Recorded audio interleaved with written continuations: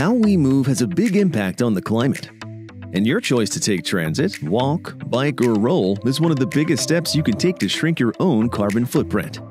And we're doing our part, moving to a zero-emissions fleet by 2040 by electrifying our fleet and transit centers. While electrifying our fleet is the ultimate goal, this transition takes time.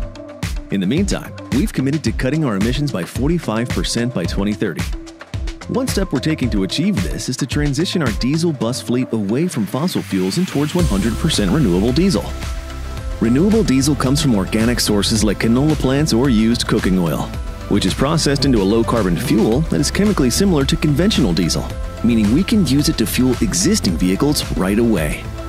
And because renewable diesel comes from organic material rather than petroleum, it leads to big GHG reductions, making it an important transition fuel as we move towards electrification. This is climate action in motion. Learn more at translink.ca/climate.